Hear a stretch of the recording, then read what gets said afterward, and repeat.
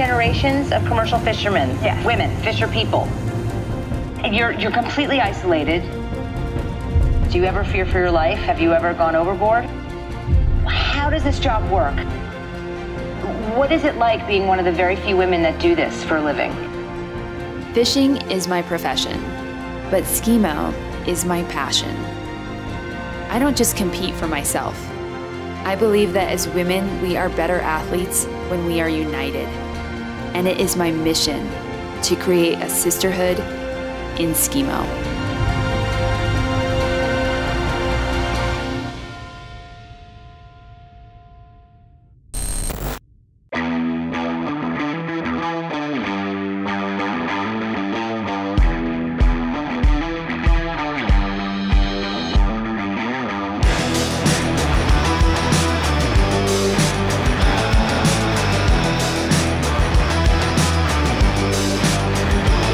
The way that I define a badass is somebody who likes pushing their boundaries. Yeah! All right, don't look scared for the video. Smile. She was just getting into the sport last year, and she'd be like, "So, what are you doing? Are you gonna be around this weekend? Are you gonna ski?" And I'm like, "Nah, I'm gonna go up to Montana and check out this race." And she's like, "Oh, what's that all about?" And she goes and beats me, and wins the race. Cool. She picked it up really quick. I mean, really quick. She's super competitive. She doesn't want to lose. Sierra Anderson is absolutely a badass. There are many national team members, many fast women around, and she just kind of popped up and just started taking names right off the bat. Can I Google it? I really didn't know much about it at all until just a couple years ago. Oh no. Skimo is... I've seen people skin before, but I never thought about it as a sport. And then I got, wow, that's a lot of work. Skimo, the best time you'll have being miserable on skis. No shit. No. This is our first day at camp.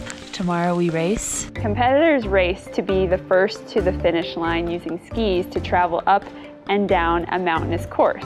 Skimo isn't a new discipline. I'm very impressed with the mountains here and excited to ski in China and tell my friends and family back home just how beautiful these mountains are. But it's just now gaining traction in the United States, gaining popularity with endurance athletes, backcountry skiers, and people with an affinity for suffering.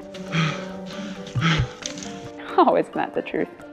Skimo is ski mountaineering racing. Kind of brings Nordic skiing and alpine skiing together. That's pretty scary. I wouldn't want to go 70 on those things. The International Ski Mountaineering Federation is currently the international governing body for the sport of ski mountaineering racing. The World Championship started in probably 2002 or 2003. This is the Olympics of Skimo. My goal, my dream is to race and compete at Worlds and wear red, white, and blue to represent my country.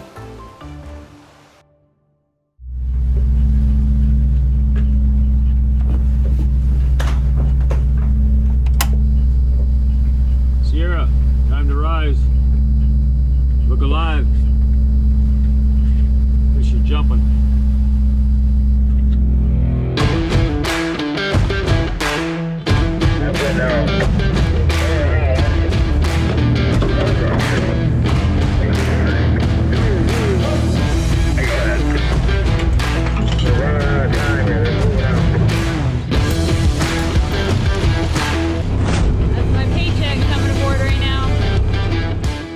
For 4 generations, my family has fished off the coast of Alaska.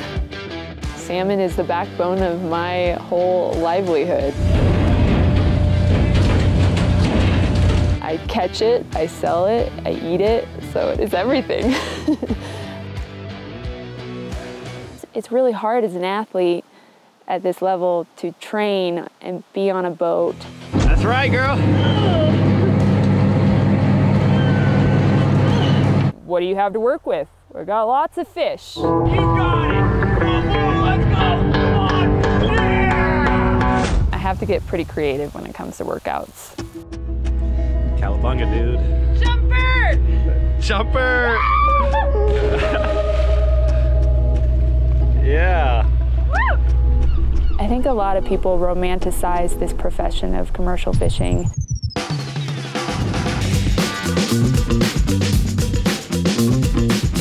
Hook, line and sisters. 10:30 Tuesday, new to Nat Geo people. Please welcome Sierra Anderson. You come from 4 generations of commercial fishermen. Yeah. Women, fisher people. Yeah.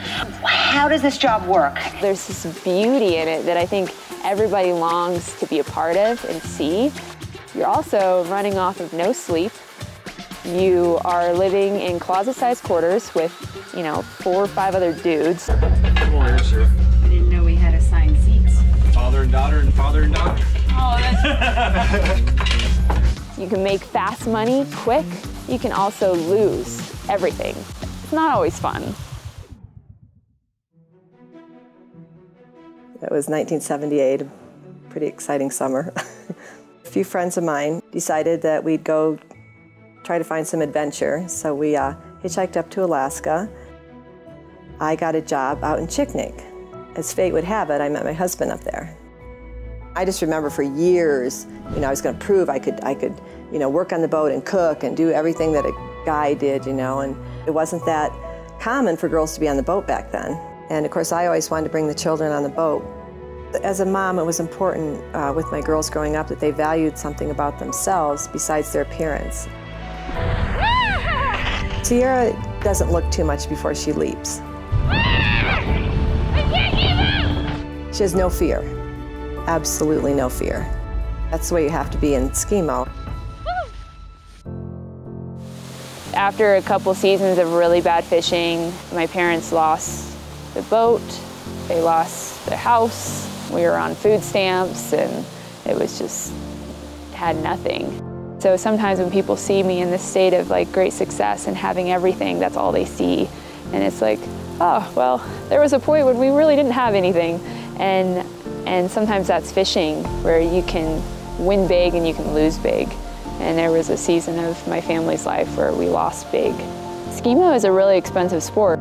There's not a lot of money in it. To be sponsored, to get money, you have to find that yourself or you have to make it yourself. And for me, fishing is the avenue to make money quickly to be able to afford this.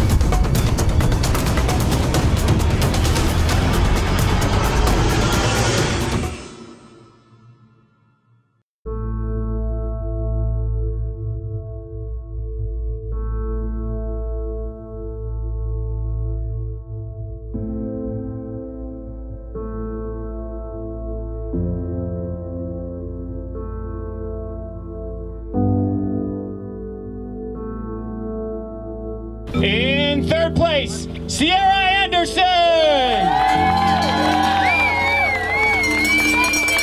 In second place, Nikki LaRochelle. And in first place, Jesse Young.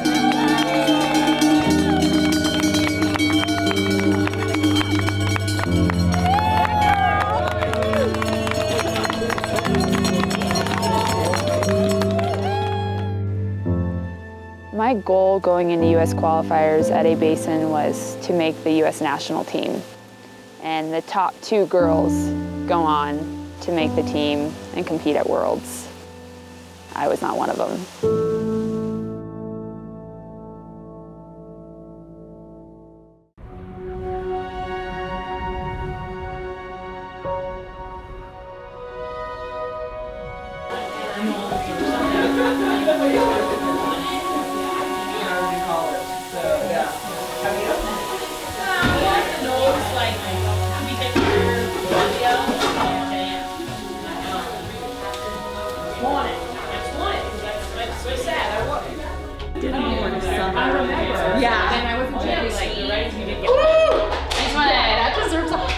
Thank you for coming. And thanks for taking time out of your busy days. I know you guys all have 8 jobs with life and family and all that. And yeah, you all mean so much to me. I'm just excited to just grow these friendships. So cheers. Cheers. Love you, babes. Thanks for bringing us together, Cece. Ski mountaineering is an individual sport, and women and men, I think, compete a little bit differently. Men often talk smack to each other and get out there and they're competitive, and women are, I think, by nature, a little more polite. Oh. Bitches! Damn. We come in with my 4-letter word. Something my coach always talks to me about is like, who's on your team? Who's the person that's gonna make you the best version of you as an athlete? And it's your closest competitors.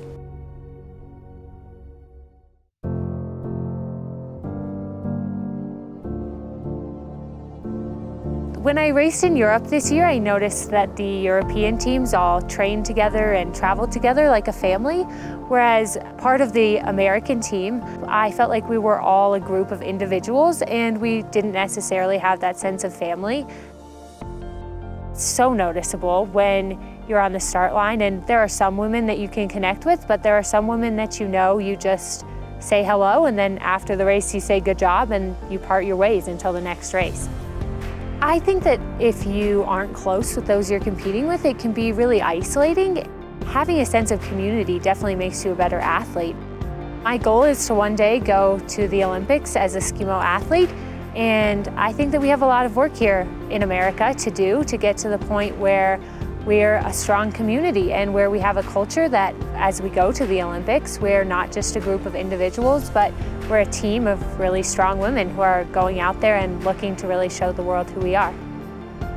I think that Sierra has done a really good job at bringing some of the ladies, especially from here in Summit, together, and of creating that sense that it's okay to compete with all you have while you're racing, but then let your guard down and be friends when you cross the finish line.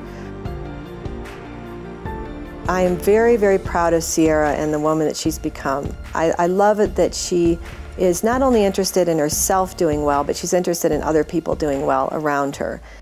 We all have different struggles and different battles we're fighting.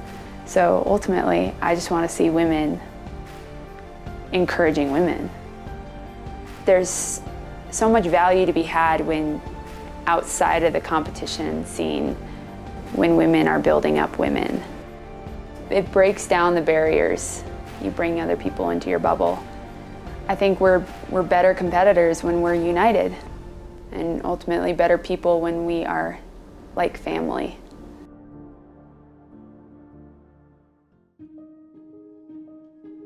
I love seeing that my kids love what I do. Like, they see that passion in me, and they see that drive, and I hope that someday, that they'll take that to heart. Like, Mommy followed her dream, but was still mom, so. This World Championship coming up is so phenomenal, not only to be able to do it as an athlete, but to take the kids and view it through their eyes too. So to go as an athlete and as a coach is just, you know, hashtag dream life, for sure. Like, Skimo's different. I feel like it's what I was made to do. If I get to represent the US in one sport, one time in my lifetime, like, I want to do it.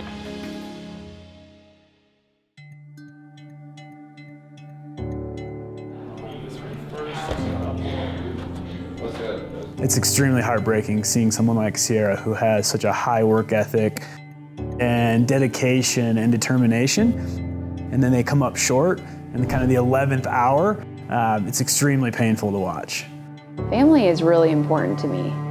To race competitively in Skimo, I had to make some tough choices. I had to make a choice between spending time with my family on the boat or with the girls in my new Skimo family. I want to continue to be able to grow this positive culture amongst women in Skimo.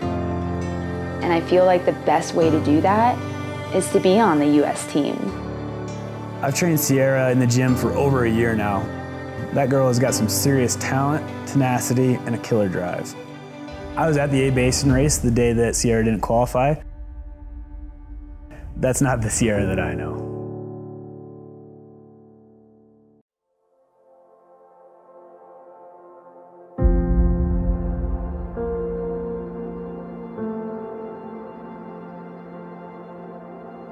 In third place, Sierra Anderson.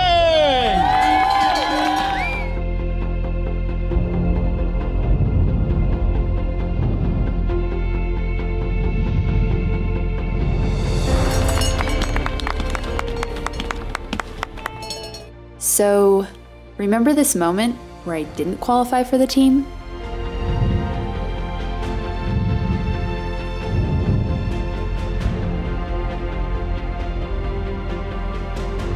I had one more shot.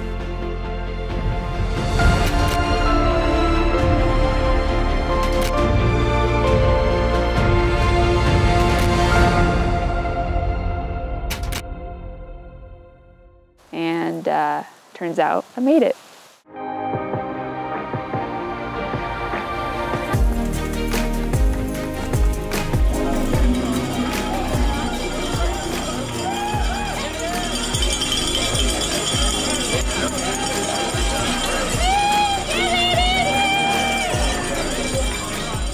Team USA came in force to World Championships. We had nearly 40 athletes, over 100 people in the total entourage, friends, family, everybody there to support the athletes.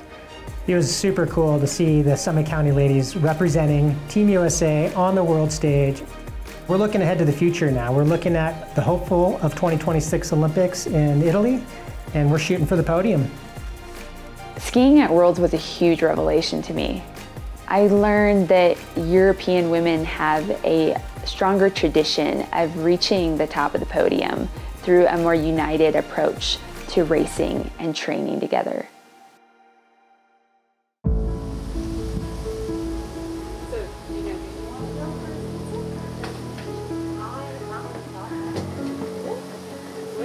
So this upcoming season in 2020, I have the fortunate opportunity to go live and train with Letitia Roux, which is such an honor because she is the most decorated Skimo athlete of all time.